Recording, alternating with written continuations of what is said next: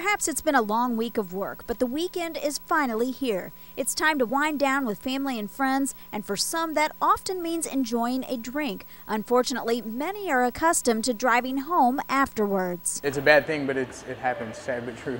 Joe Amsden works at Hoxton Tavern and Grill. He says they want their customers to have a great time, but they also watch everyone very closely. That's part of the training with being a bartender too, is you have to know when to cut people off and be a responsible server. He says most people understand, and they usually don't have any trouble when it comes to keeping everyone safe. When you do get people that are drinking that heavily, they're running with a group of people, so they've usually got a friend or two that are, yeah, you did the right thing, you know, by cutting them off. So from the Highway Patrol to county and city officers, no law enforcement will tolerate drinking and driving.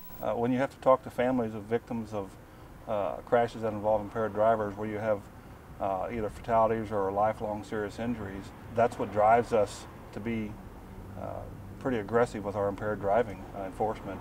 And to the person who thinks they can have just a few and still be okay to drive, you're taking a big chance, because although you may feel that you're not impaired, it doesn't take much alcohol in your system to cause you to have slow reactions, or to just to make minor mistakes that can lead into major issues.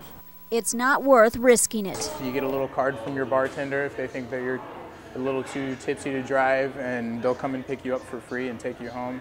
So it's a very good thing that they've got going here in Jeff City. There's just really no excuse for driving impaired. In Jefferson City, Elizabeth Hoffman, KRCG 13.